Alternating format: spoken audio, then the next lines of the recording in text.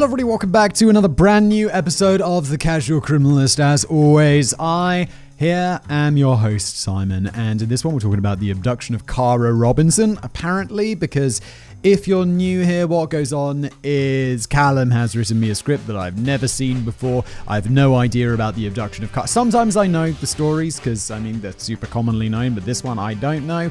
I'm going to read it. I'm going to add some commentary if I have anything to say. I usually do. We go off on some tangents. It's kind of what we do here. And then Jen, afterwards, our fantastic producer, is going to add some music, add some images if you're watching this. And yeah, speaking of that, if you're watching this on YouTube, hello there. If you're listening on a podcast, well, also hello. Please do leave a review or a like. That would be fantastic. And let us just jump in, shall we?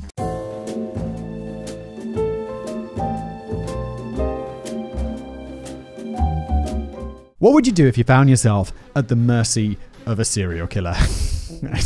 Straight up panic, worry, maybe start praying, convert to religion, the huge. Someone the other day was commenting, I read the comments, obviously not all the comments on these videos on YouTube, but someone was like, "God, it's weird that Simon's just totally happy to admit that if he saw some shit going down, and he'd just be like, nah, I like life. I'm not going to get involved because I don't want to get murdered." And I was like, because people always talk a big game. And it's like, if I was captured by a serial killer, it's like, yeah, what I would do is I'd use their knife against them and escape. And it's like, nah, in reality, I'd probably just panic and try to hide. Every true crime fan has probably given it some thought at some point. Maybe some of you even have a plan of action ready to go just in case you ever find yourself in the trunk of the next Bundy or Gacy. Holy shit, that is a dark thought. That's all well and good, but planning it in theory is one thing, actually executing the plan is another. It takes a certain kind of person and a certain amount of luck to stare a killer in the face and make it out with your life. And I don't mind dropping a spoiler right now and tell you that that's the kind of story we're dealing with today. Amazing. I'm pretty happy because I feel like the last few, except for the one we did one about the dude who was always escaping from prison, and that was like quite lighthearted and enjoyable. I mean, other than his crimes. But I like it. This sounds good. It sounds like we're going to have a happy ending today. I mean, obviously it's a serial killer, so people are going to have died beforehand. But at least we can be happy that one person escaped and maybe killed them. I don't know. That's what I'm hoping for. Let's carry on. In a brief detour from all the doom and gloom of murders and disappearances, in this episode we're following the miraculous escape of one young woman whose wits and bravery brought a heinous child killer to justice. Amazing. This is the story of the abduction and escape of Cara Robinson. And wait, is she a child? It's a child bringing a serial killer to justice? I love it even more. Let's go. The kidnapping. It was a bright summer morning on the 24th of June, 2002, when 15-year-old Cara Robinson, that's the same age as me. 30? Yeah, I was 15. May, June. Yeah. Just about. Wow, that's cool. When 15-year-old Cara Robinson prepared for a day at the lake with her mates, the teenager, a native of Columbia, South Carolina, went around to her friend's place to collect her. Her friend told Cara that she needed a few more minutes to get ready, so the teenager offered to help out by watering the plants in the front garden for the girl's mother. Wow, that is a massively helpful teenager. If I was at my mate's house just waiting for him to give him a lift, also, they're giving a lift? Can you drive at 15? Is that what's going on? Or maybe the parents are driving. I don't know. Either way, if I went to my mate's house, I'm not going to be like, oh yeah, can I water these plants for you? I'll just be like, I'm just going to sit in the car. Uh-oh, Simon. Little did she know, as she grabbed the watering can and set about helping her friends with her chores, that she was being watched. Not long after Cara was, and that's why you never help your friends. Not long after Cara was left alone in the front yard, a green Pontiac Firebird, I have no idea what that looks like, but it sounds cool. Pulled up at the end of the driveway. Although cars, I always found, cars can have cool names, and then you look at them and it's the most boring generic car you've ever seen.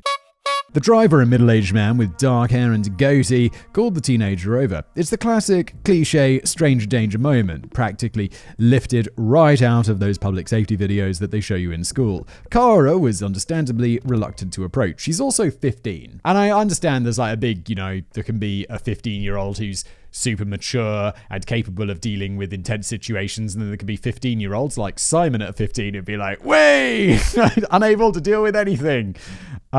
And still today. But there was no reason to worry. The guy was just an innocent magazine salesman. Oh, okay. No, he's not, is he? That's his game. He stepped out of the car, smiling and waving his samples. Come take a look. It'll only take a second. A second was all he needed. Kara walked over to the car where the man stood next to, who's selling magazines out of a car, just driving around selling magazines. I'd be like, you seem like a paedophile. She walked over to the car, stood next to the open driver's side door. As soon as she got within arm's reach, she bent down into the vehicle and produced a handgun from beside the seat, pressing the cold steel of the muzzle into her neck. Kara later told the papers, I think I felt a moment of terror, but I knew I just needed to do what he told me to do. That meant climbing into the back seat of the car and into a 50-gallon plastic container the kidnapper had waiting there. Oh my god. This is some movie scary shit right now. It's like, why am I in a plastic container? Is it going to get messy? That's not a good thing. In a state of shock and pure adrenaline, she quietly complied. Seconds later, she was sealed inside the cramped container. Holy shit. Cramped container, and the only sounds the beating of her own heart and the car peeling out of the street. A couple of minutes more and Kara's friend stepped onto the front lawn with no idea of what had happened to her. Now, I know you're probably thinking that you know how the story goes. It usually goes quite poorly, to say the least. I mean, what matches a 15-year-old kid for a grown man with a gun? But I already told you that that's not the route we're going down today. This was no ordinary 15-year-old girl. This was Kara Robinson, bane of child snatchers, slayer of sex offenders, the first of her name, and absolute legend. I'm excited for what's going to happen. In her, our creepy old kidnapper had more than met his match. Gather information, wait, escape. The first and most crucial survival tip that we can learn from Kara is this.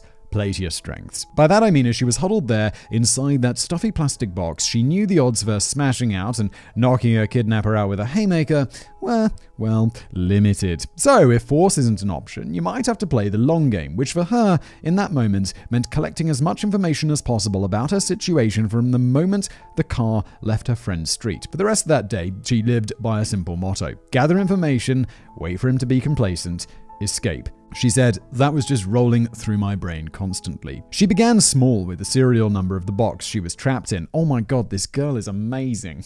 If I was trapped in this box as an adult man, I'd be like, I'm fucked, I'm fucked, I'm fucked, I'm fucked, I'm fucked, I'm fucked. And that would be the end of the story. I'd be like, looking at serial numbers and shit. Oh my god.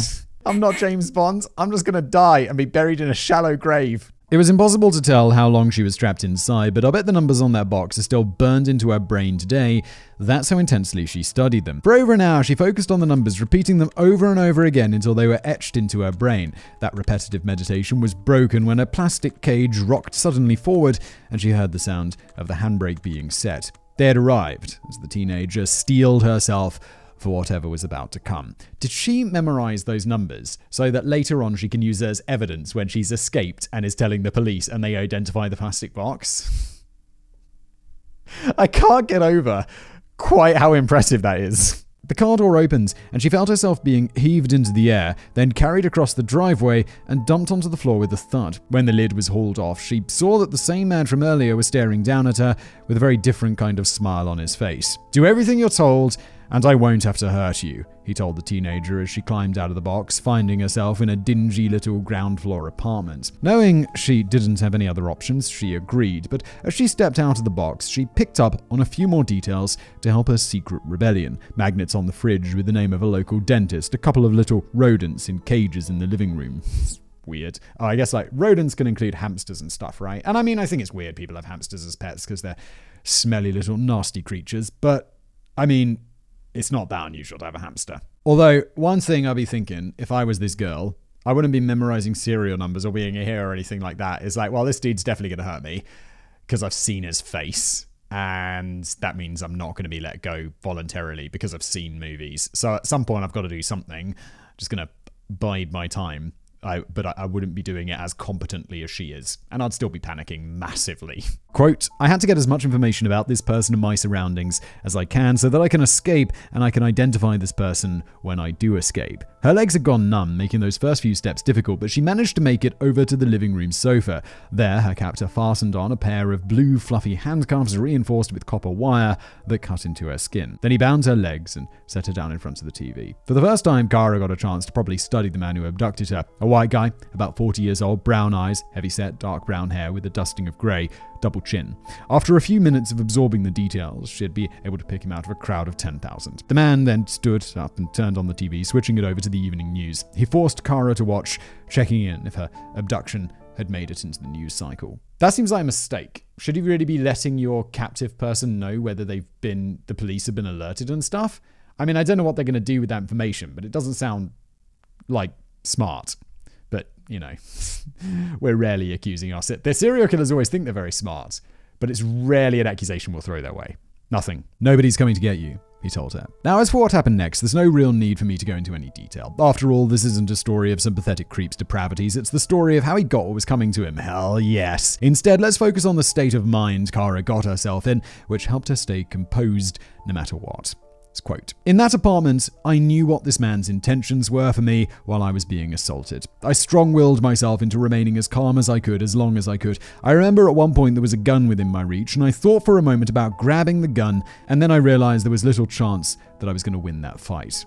But you've got a gun, though. Just shoot him super quick. Just pop, pop. But then, I mean, the problem is, like, I don't know how to use a gun. I mean, I do, but it's like, what if it's a gun that I don't know how to use? What if it has a safety catch? I don't know where the safety catch on the gun is. Is the gun loaded? If it's not, you're screwed. Still playing the long game. So our list of survival tips currently stands at play to your strengths, gather information, and pick your moment wisely. Sure, it's cool to go for the Hail Mary and dive for that pistol on the kitchen counter, but are you really willing to risk it all on one play? No, don't be daft. Okay, sorry. I would seriously consider it because you never know, things could be a lot worse in a moment. And this might be your one opportunity. And then you'd look back and it'd be like, damn. But also, complacency is, I guess, she's hoping for complacency and then making a better move. Instead, be like Kara. She just kept to her strategy and gathered every little bit of intel that she could. The distinctive paintings on the walls, a hairbrush in the bathroom with long strands of red hair tangled up in it.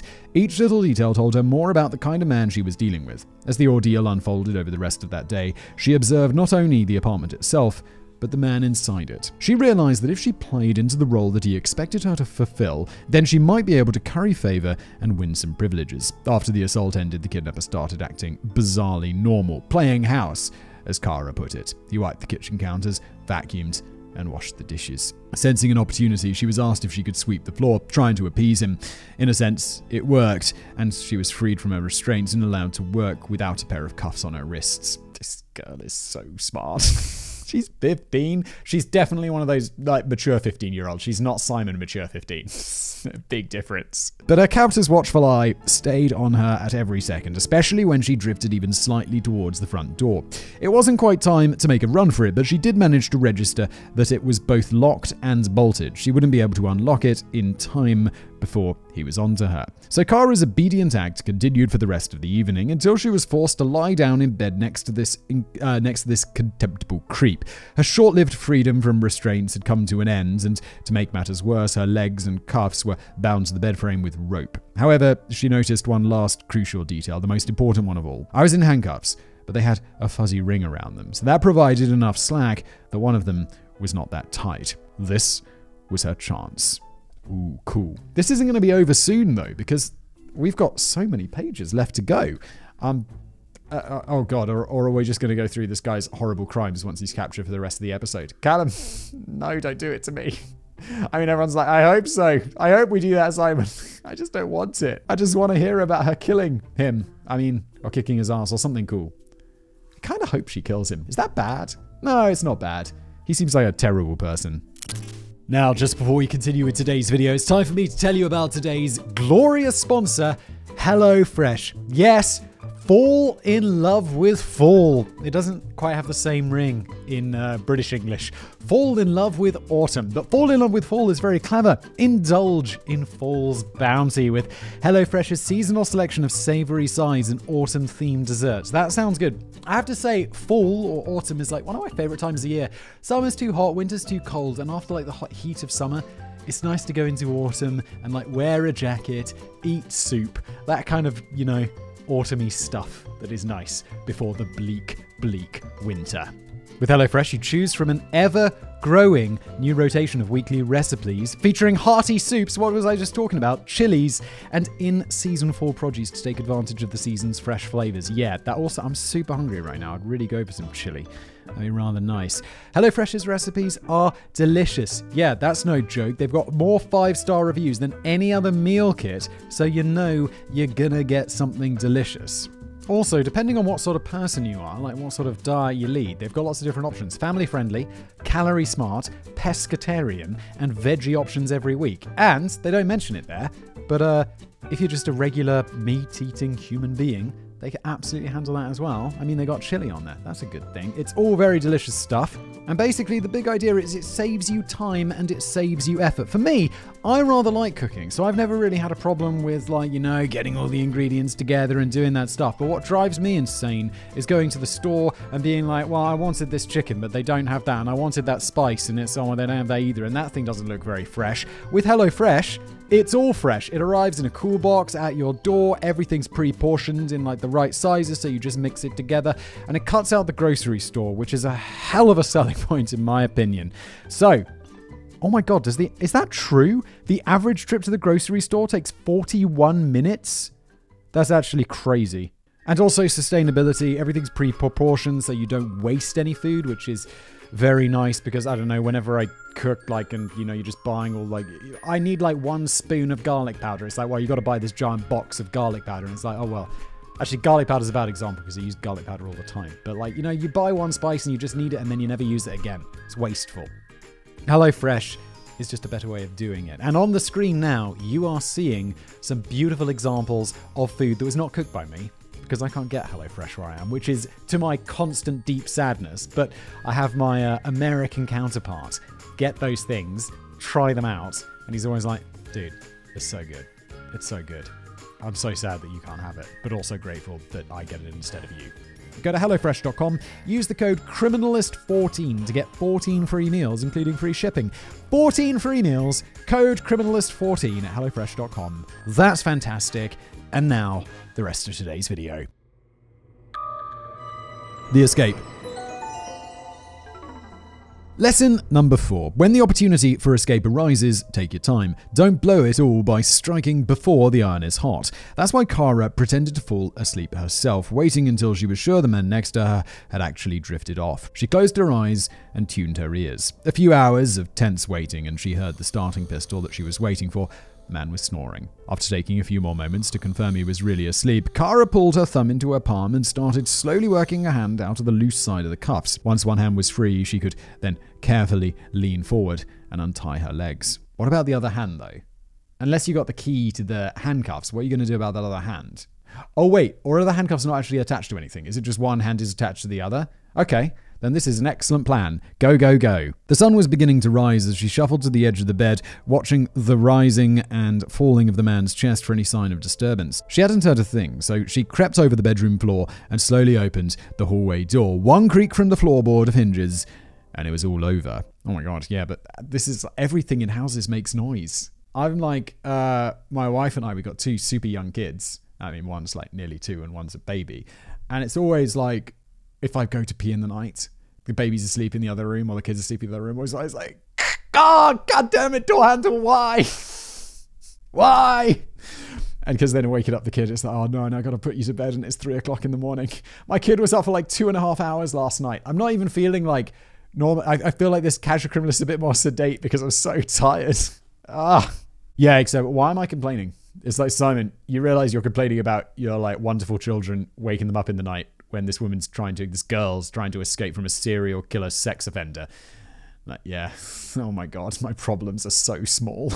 She managed to move down the dimly lit hallway and now stood facing the front door of her suburban prison. This was my moment to escape. A metal shutter was rolled over the entrance, which had to be shifted to the side with a loud scrape. Before she could turn the lock, slide back the deadbolt, and dart it out, I just ran. I didn't look back for a second. Yes, the last pro tip, when the moment to escape finally comes, grab the bull by the goddamn horns without a second thought. That's exactly what she did, and 18 hours after a brutal ordeal began, Cara Robinson was breathing freely again. She never stopped to enjoy the feeling, sprinting out to the edge of the apartment complex's parking lot, where she found two good Samaritans sitting in a car. Breathless, with a pair of handcuffs still hanging off her wrist, she pleaded with them to take her to the closest police station. I know every parent tells their kid, don't get into cars with strange men. This is a goddamn exception. Like, can you imagine what the chances of these two people? It's like they're also just happen to be sex offenders and she just gets into their car. It's extremely small. In this situation, I'm happy to say it, get into the car of the stranger and just trust them to take you to the police station. Only in movies do they turn out to be in cahoots with the serial killer. But given the circumstances, I think we'll give Cara a free pass here. This is epic. Minutes later, our intrepid escapee was sitting in front of an officer from the Columbia Police Department. I'm assuming... Wait, where is this taking place? I just assumed this was America the whole time. And her name's Cara Robinson. Columbia, South Carolina. Okay, so we haven't suddenly taken a trip south of the border. Detailing the nightmare that she'd just been through. It took a little while to piece together a clear picture of exactly who she was and what she was claiming. However, the girl herself was amazingly clear-sighted for someone who had just suffered hours of abuse. One of the interviewing officers later said, she was so alert. She was able to give us information down to the exactness of what was in the apartment. This was all that careful observation paying off. Cara rattled off every detail about the man's appearance, his car, his belongings. She even knew the name of the man's dentist, for Christ's sake. Of course, the most important part was his home address. Rolling back through her memories, she was able to lead officers to the very same door that she had burst through just a short while before. But of course, by this point, her attacker had realized his mistake. His victim had slipped through his fingers, and he was long gone. Yeah, but the manhunt begins, and we all know how the manhunts end. You are getting caught because you're like the police. You know, we sometimes make fun of the police and like sometimes they're not super competent. But when it's a child abducting serial killer and you have his address and you know his name, oh boy.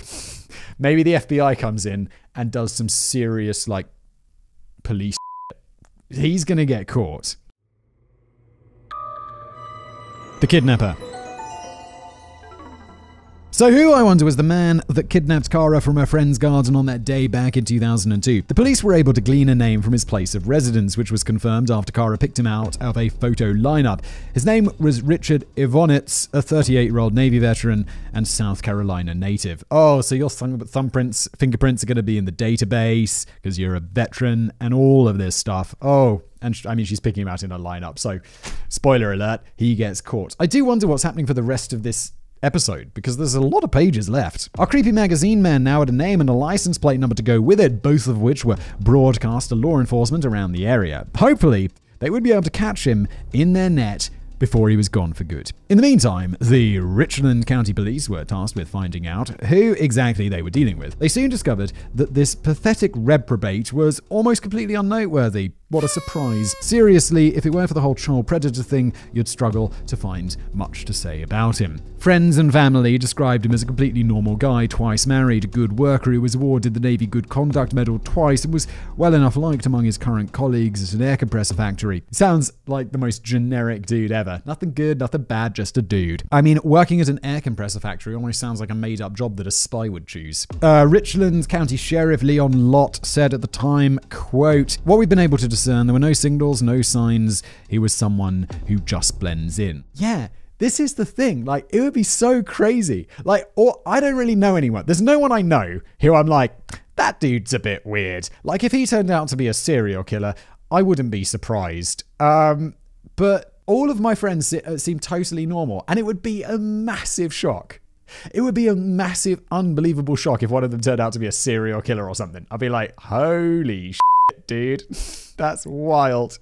I mean, wild in a bad way, and now I feel really uncomfortable that you were my friend for so long. I'm not coming to visit you in prison, you freak. We're terrible friends. Nah, I think that's okay. If your friend turns out to be a robber or something, then it's like, okay. I mean, it depends. I don't know if they're like a violent robber. Is that different? I don't know where I'll draw the line, but serial killer, child predator, yeah, no, that is definitely below that line. Below the line being the bad side, where it's like, no, we're not friends anymore. You weirdo. Now, as a brief aside, I'd just like to chip in that I personally would 100% call the police if I saw someone that looked like Evanitz within 500 feet of a school. Oh no, what does he look like? Let's look him up. Jen, put a picture on the screen. I mean, hang on. I'm not sure he... Oh no, there's some pretty creepy looking photos. I mean, if he was hanging around in a creepy way near a school, then I'd be like, all right, that guy's a weirdo. But he doesn't give off those, like, you know, classic pedophile vibes. Can't believe I just said the words classic pedophile vibes. Let's move on. Maybe it's the power of hindsight, but his pictures certainly aren't giving off reliable babysitter vibes. No. But they're also not giving off the classic pedophile vibes either. You know, the big glasses. I don't know, there's just that pedophile look, isn't there? It's like classic pedophile look. Regardless of what I think on the outside, it appeared that Evanitz lived a completely normal life in that little apartment alongside his much younger wife and elderly mother. Wait, where were they? Where's he getting up to all this serial killing business? The two ladies of the house were on vacation to Walt Disney World together when Evanitz kidnapped the teenager and brought her to the apartment. Wait, his wife and elderly mother went off to Disney World together? That's a weird trip.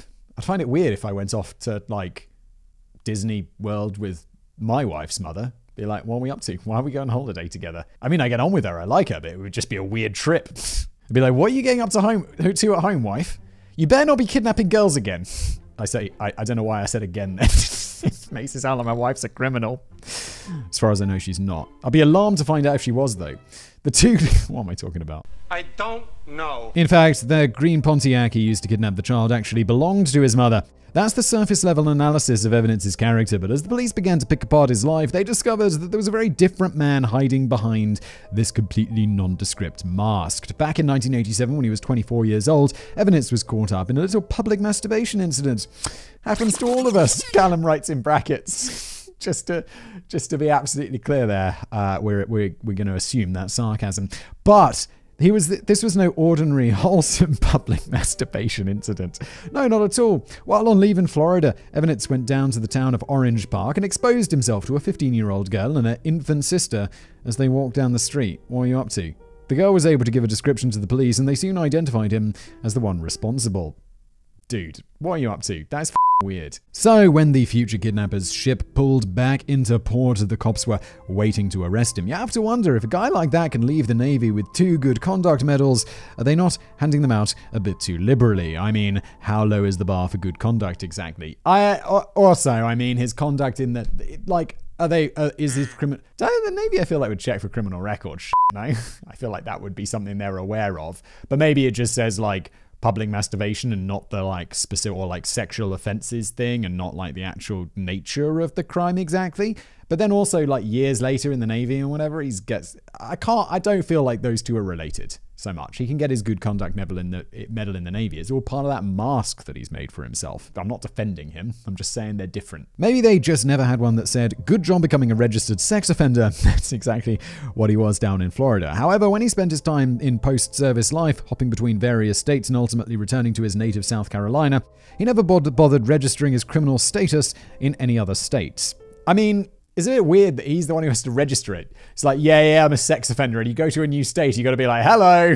yeah, I'm here to register. Oh, well, you're registering for a, like, I don't know, garbage pickup, other things people register when they move to a new state or city. But it's like, no, I'm here to register my sex offenses. It'd be like, why?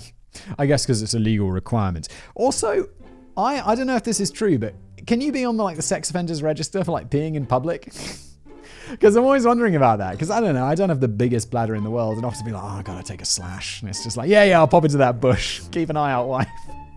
But I'm like, if a child walks past, am I going to get on the sex offenders register because I really needed to pee? I guess not. I assume that's something that's actually, like, not really real. And I mean, definitely probably an American thing. Which, as you might imagine, is a bit of a problem. Wait, what's the problem? I lost my place. I was talking about peeing. Oh, he never registered his sex offender status. So that's a bit of a problem, especially when the offender himself candidly admits that it wasn't a one-off thing. Oh, brilliant. Well done. Court documents reveal suspect stated that he had a problem with masturbating in front of girls. When he feels the urge, he drives around looking for a girl 18 to 19 years old and short in height and has brunette hair. Dude, you need to be on some sort of list. Well, I mean, you are on some sort of list, the sex offenders register. But you need to be on some sort of like turbo sex offenders list where it's not people peeing or like, I don't know, just doing regular masturbation in public.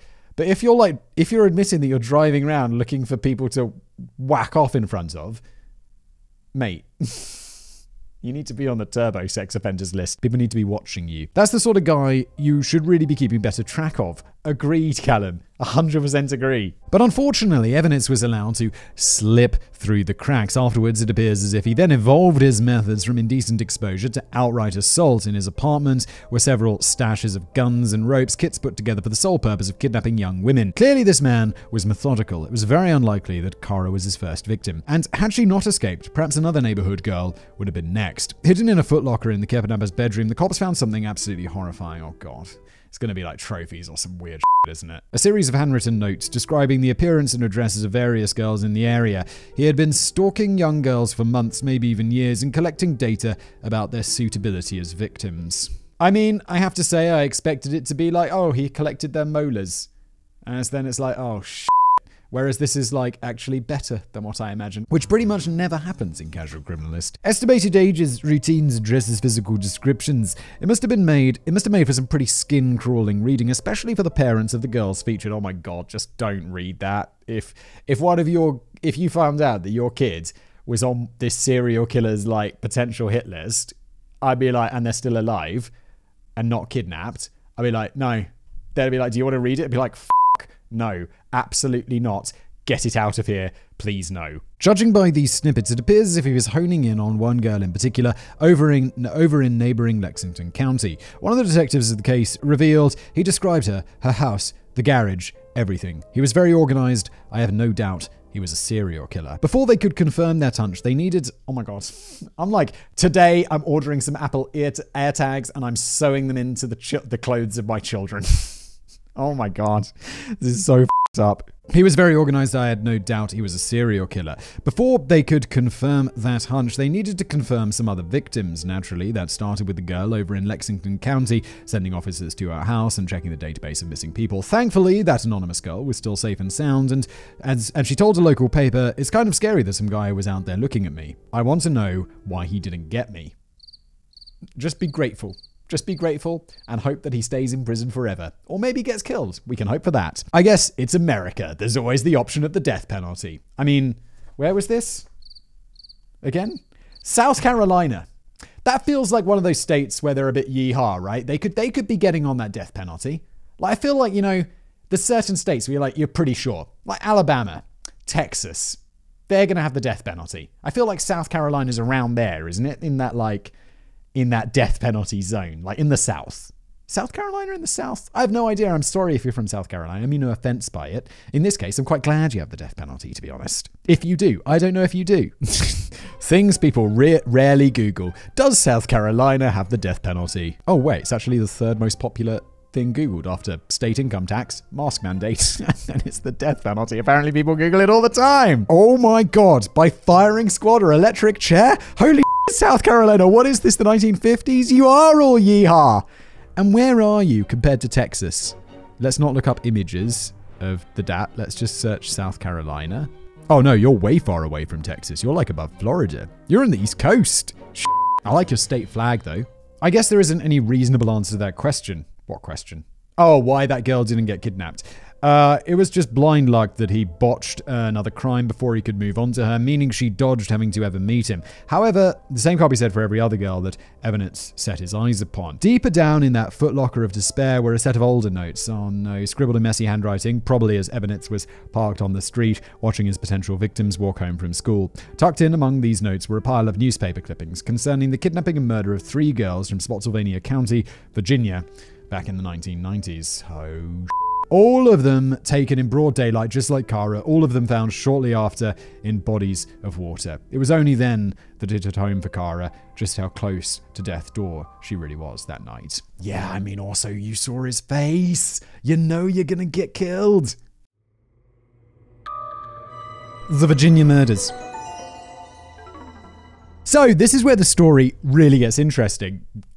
Okay, I mean, this is already super interesting. This is one of my favorite ones in a while. Not only had Kara escaped her tormentor and saved her own life, she had inadvertently lifted the mask off one of South Carolina's worst child predators of the decade. Here's how the connections were drawn. Among the depraved prowler's notes was the name of a street, Blockhouse Road, Spotsylvania County, Virginia, about 7 hours north of Columbia, South Carolina. That by itself doesn't mean much, but underneath were the descriptions of 5 unnamed girls, all young teens who lived around that area. And more worryingly, Richard Ebenitz lived in that area for a while as well. He actually, it'd be a bit weird if he didn't. I mean, I think we all knew what was coming. He actually established himself in Virginia with his first wife in the 1990s and only moved back to South Carolina a few years before, when that marriage fell apart and the bank foreclosed on his house. Clearly he had been stalking the suburbs of Virginia throughout his 30s as well, searching for likely victims. And tragically, it appears that he found some.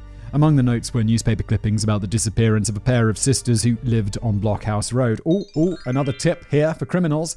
If you've committed a crime and it's reported in the paper, don't clip it out of the paper and keep it. That's a bad idea, obviously. If you want to have a souvenir, I don't even know why we're saying this, because don't give tips to criminals, but don't make it don't make it newspaper clippings of the crime. That's way too specific. What the hell? When the investigators down in South Carolina called the Center for Missing Children, they confirmed that these 2 young girls had in fact gone missing from the exact street that he had been watching 5 years prior. Their names were Kristen and Katty Lisk, 2 sisters just 15 and 12 years old.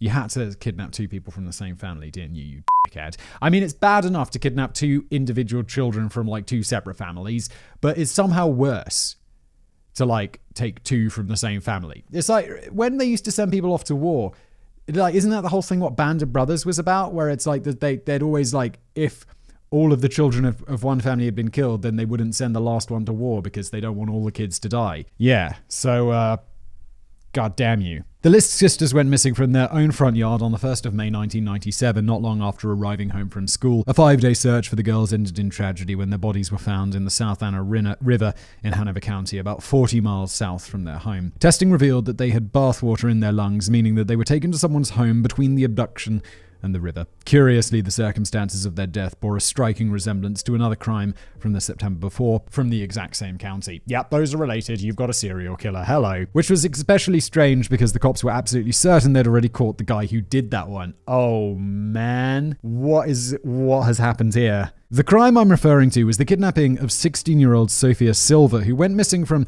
her doorstep on September the 9th, 1996. That afternoon, Sophia sat on the front doorstep doing her homework, but when her older sister came to check on her, she found only her notes and a can of soda left. At first, Spotsylvania Sheriff Howard Smith treated Sophia as a runaway, which ran directly counter to the family's description of a happy, carefree teenage girl. Missing posters were distributed around the county for a 5'5" girl with purple nail polish on her finger and toenails. Yeah, hang on, if you go to the police, can't we assume she's been kidnapped rather than run away? Just for that first, I don't know, what is it, like the first few days, they're like super critical, or the first few hours or whatever? How about we just assume she's kidnapped and use some resources for that, because I can't possibly think of anything more important for the police to be doing. And then like later be like, oh, maybe she ran away. But how about we just assume the worst at the beginning, police? Come on. Of course, this brought a wave of sightings from all over the place. Sophia was allegedly sighted as far away as a casino in Las Vegas. Apparently, she was so sick of her homework, she decided to quit school and become a blackjack hustler. The usual cast of parasites and miscreants crawled out of the woodwork too, with dozens of so-called psychics reporting visions of the girls' whereabouts. So just stop wasting the police's time, please. You're just a charlatan. Or in some cases, the whereabouts of her remains. Tragically, the latter would prove to be more accurate. Just over a month after she disappeared, Sophia Silver's body was found abandoned in a swamp, wrapped up in a blue blanket. As the cops cast their net around the area, the first people they focused on were, naturally, the registered sex offenders. That's how they found themselves on the doorstep of a 44-year-old man named Carl Michael Roche. He lived just 4 houses down from Sophia Silver and boasted convictions for indecent exposure, trespassing, and some 18th century Virginia law for visiting a bawdy place. I'll let you speculate on just how bawdy we're talking here. Wait, bawdy? I'm not even exactly sure what it means, but would that mean he's like gone off to a brothel or something? Also, why is this law still on the book and written like that? It's kind of weird that people don't know what it is. But it's, yeah. You can look up where sex offenders... I don't know if you can do that here, where I live in Prague in the Czech Republic. I'm not sure if you can do that here, and I'd also be a little bit afraid. I also live in a city, so it's very densely populated. I'm sure there's like lots of sex offenders around, which is kind of terrifying. But I know in the US, you can look it up on a map. There was what podcast was I listening to? Where they played a game and they looked up it was like, who lives nearest the most registered sex offenders? It's like, oh my God, it's so dark. And there were many. Forensic testing of Roche's van. I don't know why that's funny. Why am I laughing at this? It's just horrible. Stop being sex offenders, people. What's wrong with you? Forensic testing of Roche's van revealed some blue fibers which appeared to match the blanket around the victim, as well as some pieces of hair and a fleck of purple paint. "You've got him," the lab tech declared to the sheriff when he called him with the results. Not only that, the girl's family reported that the local sex offender had tried to talk to the girl in the past as she walked past the house after school, which is about as red of a flag as you could possibly get. All of this was enough to have Roche arrested and charged with the girl's death, which is precisely why the later discovery of the Lisk sisters threw such a spanner into the works for Sheriff Smith. Yeah. Man, this is so... Like the local sex offender. It's like saying like the local drunk or the local policeman or the local postman or whatever. I don't know why I threw drunk in there, but it's like, you get these local characters. Yeah, it's the local sex offender. It's Jeff. Hey Jeff, how you doing? Done any sex crimes lately? It's like, it's just weird. I don't like the fact that there are sex offenders. Not only did the good sheriff have another 2 murder cases on his hands, the one he just solved was thrown wide open again. There were certain details of the 3 murders, most significantly the fact that the intimate parts of the bodies had been shaved, which strongly suggested they were linked, clearly impossible with the bawdy public masturbator Roche behind bars. So the cops went back and reviewed the lab work, which put him there. Sure enough, the overconfident forensic tech had actually botched some of the testing, meaning he was this close to sending an innocent man to jail for murder. Oh man, this is crazy. Like, that is... I mean, yeah, he's a sex offender and all of this stuff, but if he hasn't killed anyone, he doesn't deserve to go to prison for killing someone. Which that's a pretty intense mistake to make. Think about it. The case against Roche was devastatingly clear, so if the real killer had just avoided killing again, he'd essentially have committed the perfect crime. But as things stood, Roche was released and the hunt for a new Virginian serial killer was set to begin. Sheriff Smith oversaw the DNA matching of over 400,000 convicted felons from up and down the East Coast, and thousands of leads were investigated. A $150,000 reward and to feature on America's Most Wanted brought the tips pouring in by the bucket load, but despite all of that, the years wore on with no results. Until, as you already know, the same psychopath who killed those girls up in Virginia got sloppy. His next confirmed victim would prove to be more than he could handle, and now was a wanted fugitive with the police hot on his heels. At last, let's lock him up. At this point, it was all but confirmed that he was the killer in the Lisk Silver cases. The cops had the notes, the souvenirs, and the knowledge that our clumsy kidnapper was indeed a resident of Spotsylvania at the time, which, if you remember, should have made him a prime suspect back then, since they were after local sex offenders in that first investigation. However, evidence was never flagged up because he never bothered registering outside of Florida. How is that enough to not be flagged up as a sex offender? Surely the computers should be able to talk to each other and be like, yeah. This guy moved to this other state and he bought a house or registered a house, or, he's living there now. How is the sex offender registered? And I'm like, oh, is that guy? They have that. You have social security numbers in the US. Everyone's got like a unique identifying number, right?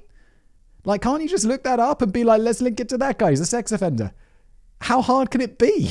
Why does he have to register himself? It's absurd. Thankfully, the requirements are a lot stricter nowadays, but it's crazy to think it was once possible to slip through the cracks because law enforcement was essentially working on the honor system. Yeah, working on the honor system's fine for like returning library books. In fact, probably even returning library books doesn't work on the honor system. Registering yourself as a sex offender when you move to another state should not be on the goddamn honor system. And it doesn't even bear to think how much evidence might have gotten away with in the future had it not been for Cara Robinson's escape. She should get that, the thing that the president puts around people's neck, and there's that famous meme of Barack Obama giving it to himself.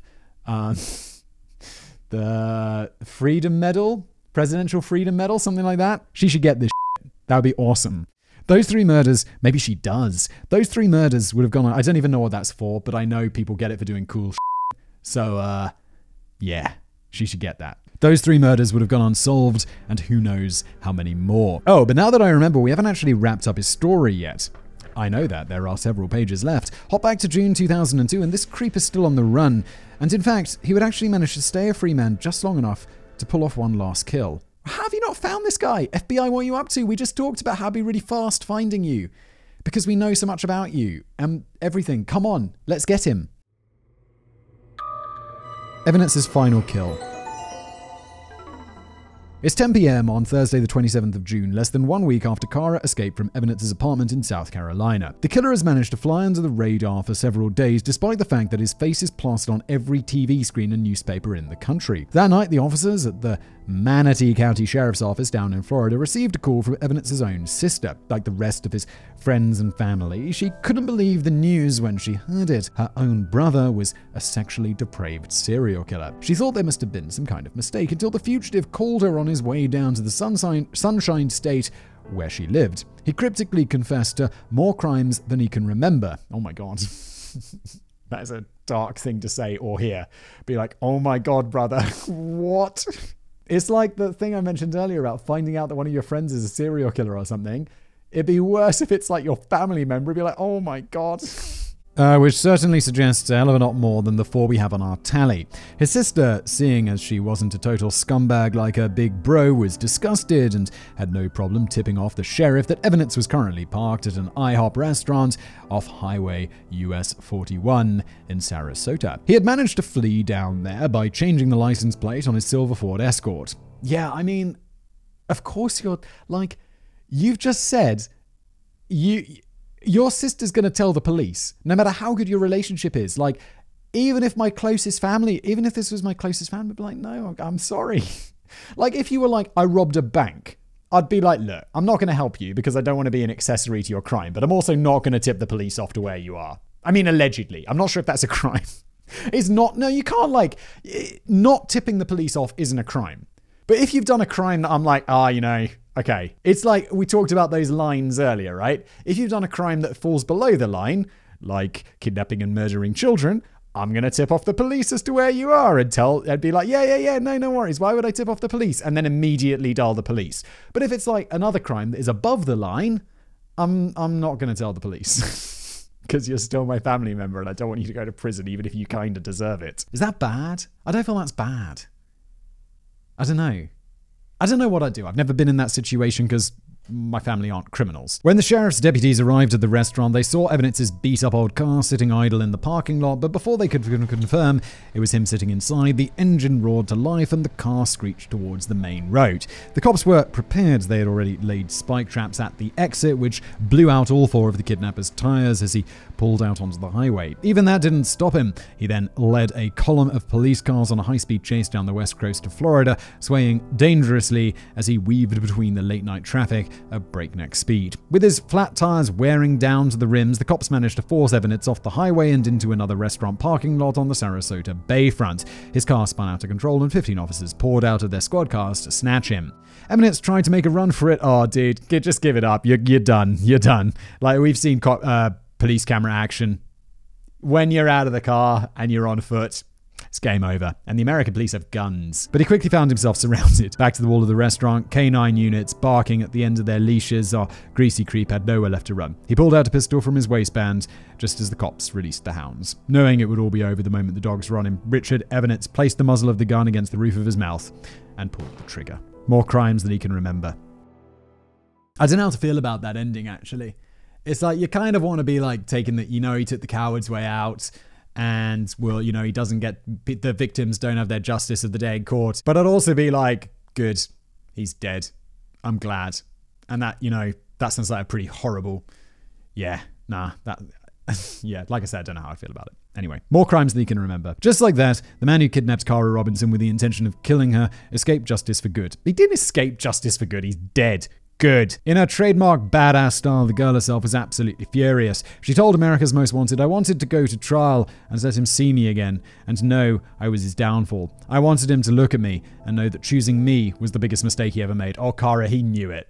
Like, he knew it. The moment he woke up and you weren't there to the police chase, to him having his back against that restaurant, putting the gun in his mouth, he knew it was you. You could take comfort in that. And yeah.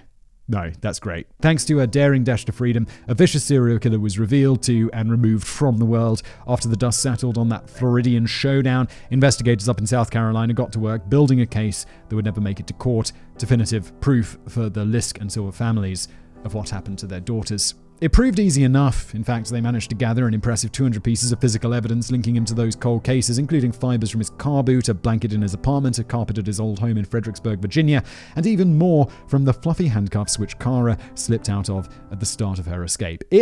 Forensics is incredible.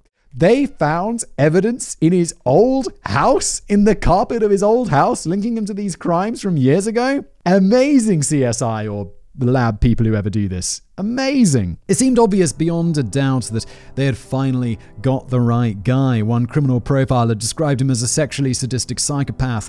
An analysis of his history revealed a troubled childhood dominated by his alcoholic father. Oh my God, what a surprise. The serial killer had a troubled upbringing with abusive parents. That's not a commonality on Casual Criminalist at all. Don't abuse your children. And a culture of infidelity in his parents' marriage, which often saw young Richard passing messages to his father's mistresses. Or do that. Don't do that to your kids either. That's a recipe for screwing them up. And when the psychological profilers got to work on him, they drew attention to the fact that both of his ex-wives were much younger than him. When he was 25, he married a 17-year-old friend of his little sister. Is that legal? And his widow, Hope Evanitz, was also 17 when he married her at the age of 36. I mean, I thought that wasn't allowed in America. I thought 18 was when that could go down. This explains why he had several periods of inactivity in his criminal career. His widow admitted that Evanitz was a fan of certain niche bedroom activities regarding age, roleplay, and consent. Dude, get on a list. Some people believe the blank spots in his rap sheet can be explained by the fact that his wives were still young enough to fulfill his secret desires. It's worth noting here that even after everything came out, Evanitz's widow Hope still stood by him saying, "He was my husband, he still is my husband, and I love him dearly." Oh, what are you up to? Why? That is so crazy. He's a serial killing child rapist. Why are you up to? I still love him dearly. You shouldn't. You really shouldn't. Sorry, love, but this man kidnapped children and abused them in your marital bed. It's great to say you stand by your man and all that, but surely there has to be some limits. Yes, we've talked about the line many times in this episode, and this guy is so far beyond the line. What's your name? I don't even know. I don't care. Anyway, since the killer was too cowardly to face the music and confess to the rest of his crimes, the cops were left trudging through his murky past to see if any other cold cases matched up to his whereabouts throughout the years. Sheriff Lon Lott of Richland County, South Carolina says, "We're going to do his whole life's tale. We'll take it from the time he was born and go forward. It's going to be quite extensive." That meant enlisting the help of the FBI to investigate the suspect's stints in Florida, California, Texas, and Virginia, not to mention all of the places he must have gone while enlisted with the Navy. Wow, this is going to be a big investigation. Unfortunately, his official tally only features 4 confirmed cases to date. However, the task force did manage to unearth a few possible connections dating back to the mid-90s. Most intriguing of all, in Evanitz's footlocker of souvenirs and scraps, he kept one piece of paper which he scribbled the words 29 North, Germanna Road. The first part refers to US Highway 29 and the second to a state road in Virginia. It was a set of directions, but to where? Well, charting the killer's path along those directions, officers arrived at the site of another grim discovery back in May 1996. It was the body of Alicia Showalter Reynolds, who disappeared while driving from Baltimore to Charlottesville down Highway 29. Several witnesses reported driving past the 25-year-old while she was parked on the side of the highway, receiving assistance from an early middle-aged white man. Chillingly, several other women said they also had been targeted along that stretch of road by this same man. He would flag them down through the window to tell them something was wrong with their car. Could this have been evidence scouting the area and practicing his routine for the eventual murder of this young woman? It's never been confirmed, and Reynolds' case is still open. However, when a known serial killer's stalking notes lead directly to the dumping ground of a body, it would be a crazy coincidence if it wasn't connected. Yes, of course it would. What else? It's just a road in the middle of nowhere where there's a body and it was written down by a serial killer.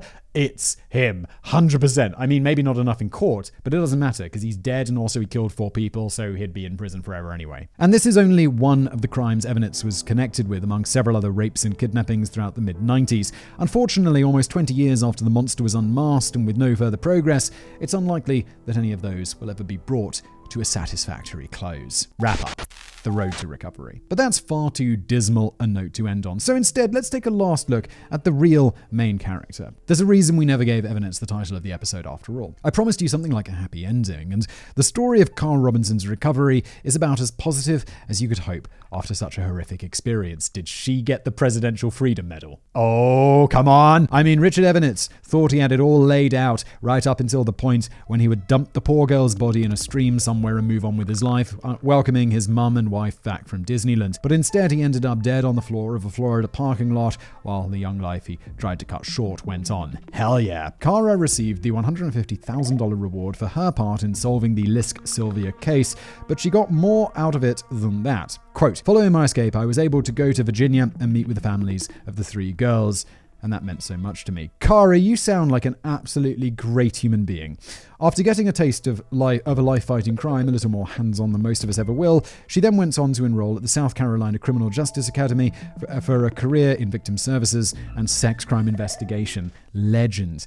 8 years after that terrifying ordeal at the center of the episode, she had turned her trauma into something positive, graduated from the academy and began a career helping others. Another 10 years later, and she's nowadays married and caring for her own 2 kids. This is awesome. I'm so happy about the ending of this one. Despite, I mean, I know other people died, but like to take away this super positive part, mwah. Despite leaving law enforcement behind when she started a family, Cara now helps the survivors of the world through an unlikely medium, TikTok. No, it's not just for stupid synchronized dances, really. With 220,000 followers, good lord and counting, she dispenses advice on recovering from trauma, general self-help, and practical tips on how to avoid and escape the Richard Evanses of this world. And I think it's worth noting that her message, and by extension ours today, is that surviving isn't just about badass getaway stories. In reality, it's not always possible to escape whatever tough situations life throws at you outright. Surviving trauma is just as much about healing and making something positive out of situations which might have once seemed helpless. I really hope we got a plug for, in fact, I'll just plug it now because I see it. At Cara Robinson, spelt the typical way, Chamberlain. Chamberlain. I'll mention it again in a second. Cool. If you don't have TikTok, it's quite fun. I actually have a TikTok for this Casual Criminalist where we put the little highlights of the show up on it. I have like 1,000 followers. I'm not a Cara Robinson's TikTok game yet. Yet. Now that's the kind of uplifting note we can end on. A young woman who survived a serial killer and went on to make the world a better place for all. See, not everything has to be death, disaster, and misery. Anyway, join us next time on The Casual Criminalist for our regularly scheduled programming of death, disaster, and depending on my mood, perhaps a light touch of misery. Yeah, of course it will be. This one's been nice. I mean, I keep saying it, apart from all the murder. Dismembered appendices. Number 1. If you're worried about the possibility of getting kidnapped yourself, maybe you'll want to check out the TikTok page of Cara Robinson for yourself at Cara Robinson Chamberlain.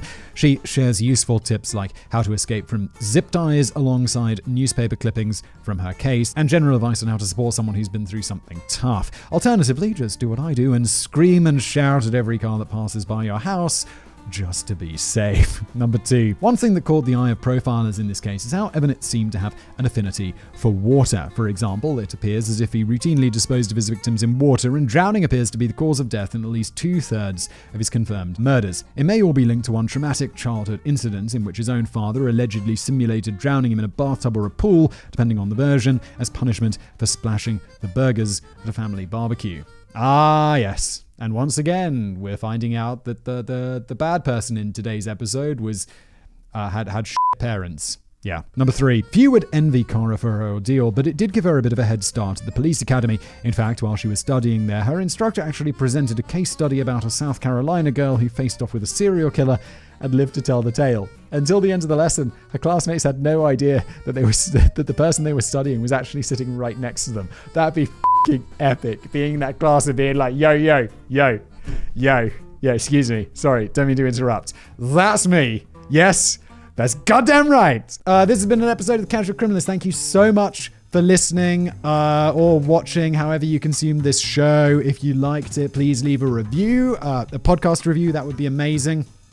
If you're watching on YouTube, make sure you're subscribed. Make sure you've smashed that like button, and I'll see you next time.